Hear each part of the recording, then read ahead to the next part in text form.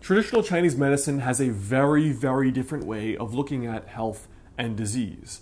It's a way that on one level is both scientific and intuitive, where you don't need a study to say that coffee is good for you or coffee is bad for you. Because after 200,000 years, human beings as animals, we have our built-in barometer for what is good for us and what is not good for us. Now in this video, I want to share 5 Chinese medicine philosophies or practices that can help you understand whether or not you're healthy and how to be healthy in this modern world.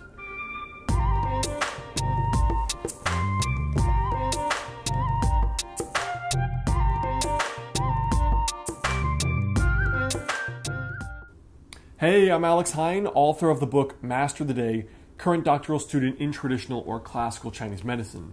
Now I've included, the first link in the description right there, is actually a free PDF on how to add 10 years to your life with 5 Chinese medicine practices. So that's a little print off, a little infographic you can download in the first link in the description. Now the first Chinese medicine longevity practice and understanding is that in Chinese medicine everything is about flow. Flow is the #1 principle in nature. Things are always changing, and when they're not, that's a bad sign. So we all know that when you drink from a stream in nature, I mean, at this point they're all contaminated, but theoretically speaking, at this point in human history, you want to drink from flowing water because there's less of a chance of bacteria, viruses, mold, anything that's going to make you ill increases in stagnant water.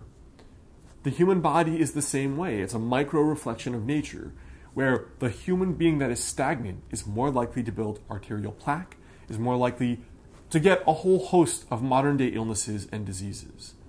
But in the same token, this is the reason why in Chinese medicine, flow is more important than, is this diet good for me? Is that diet good for me? Is this clinically proven? Is that clinically proven? We don't need a study to say coffee's bad for you, coffee's good for you.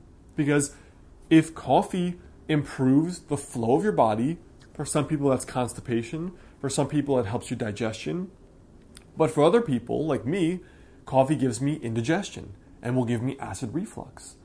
So flow is the #1 criteria in Chinese medicine that we use to evaluate foods, diets, herbs, lifestyle.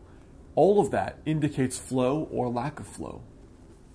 Now the second practice is that, yes, #1, longevity is all about flow, but the very specific way of understanding how all things in your life affect flow are also key. So for example, emotions, diet, weather, sleep and work, all of these affect the flow of qi or energy in your body. For example, a diet that is more raw vegetables is energetically cold in Chinese medicine, which is almost considered across the board bad for people, but especially people with weak digestion. Emotions like anger, which is like, oh, I'm gonna smash your head in, is obviously an upward outward energetic move. So people that already have too much upward outward are contraindicated on one level from expressing that emotion. They need to express more of the emotions that are grounding and settling and withdrawing. So for example, an emotional state, you could say, that's more settling is the state of surrender or allowing. So that's why we see, for example, the high-powered ambitious entrepreneur like myself who's like this, like, let's go, let's go, let's go. They have too much of this pattern in their life. And so very often they're prone to illnesses and diseases that have this kind of energetic quality to it. You feel it in the pulse. You can feel it sometimes with wiriness or pounding. You see it in the insomnia because there's too much up and there's not enough down. You can think of it just like a pharmaceutical drug. We take uppers and we take downers. Right? Some people pop coffee in the morning and they take Xanax at night or alcohol. This kind of forward motion is an upper. And so a person that is too up can't come down. They can't sleep. They can't be less high-strung. They can't be less angry. And so everything related to their diet, related to their lifestyle, related to sleep, to exercise, should all be more downer in their quality.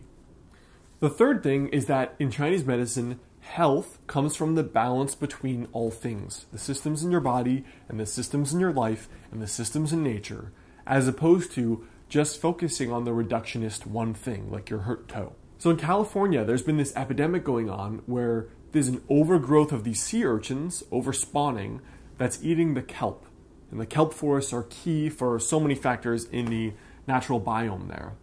And so you could think, okay, the biomedical view is, do we just kill the sea urchins, right? Let's just like get divers, pluck them all out, kill them, eat them, whatever, poison them, put something in the water to get rid of the sea urchins. Or do we just plant more kelp, right? We plant more kelp, maybe the sea urchins take longer to eat them. But what they did was brilliant. Instead, they introduced the natural predator of the sea urchin, which is otters.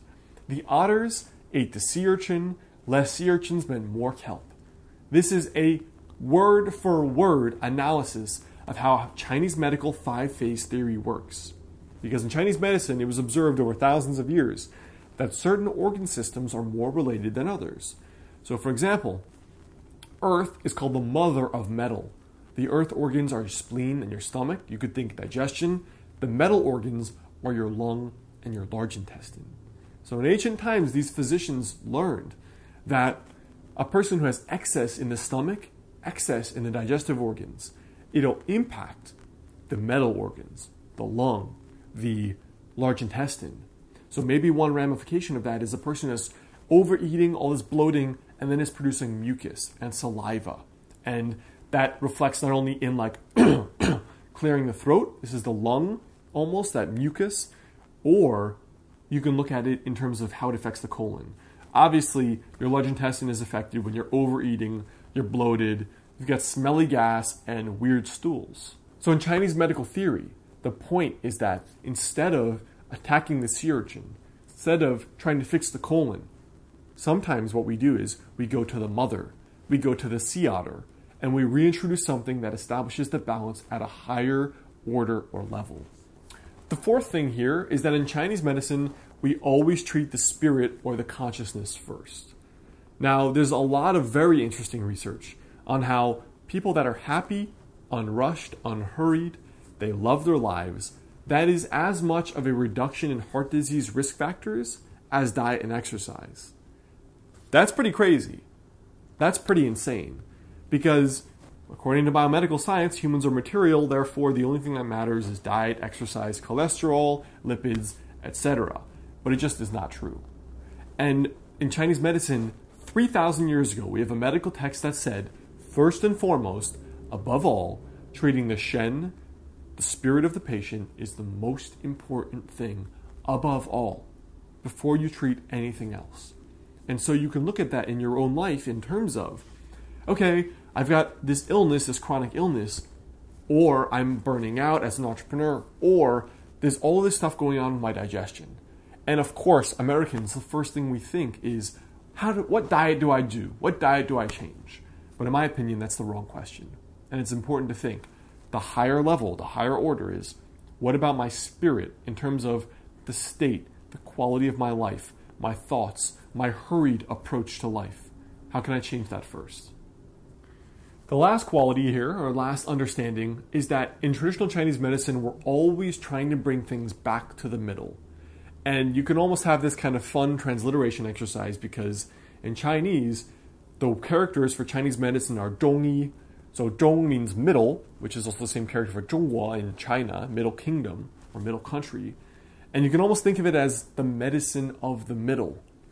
If the pulse is too weak, we try to bring the pulse up. If the pulse is too excessive, we try to bring the pulse down.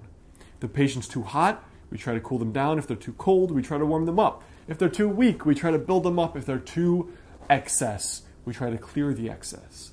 And so everything we do, like one of my first mentors said, if you can get the patient to have good sleep, regular appetite and good diet, regular bowel movements daily, and to be in a good, settled mood daily, that by itself is sometimes 70, 80, 90% of the work of healing from illness and disease. So if we can bring things back to the middle, that by itself allows the body's natural healing response, the consciousness, to direct the body to figure out what it needs to do to bring itself back to a state of homeostasis. And that, at the end of the day, is really what medicine and healing is. So I hope that helps. 5 unconventional ideas from Chinese medicine on healing and wellness. Now, of course, I've included that free download, the 5 daily rituals to add 10 years to your life with traditional Chinese medicine or classical Chinese medicine. It's the first link right in the description box there. You can also check out my last 2 videos right there and right there.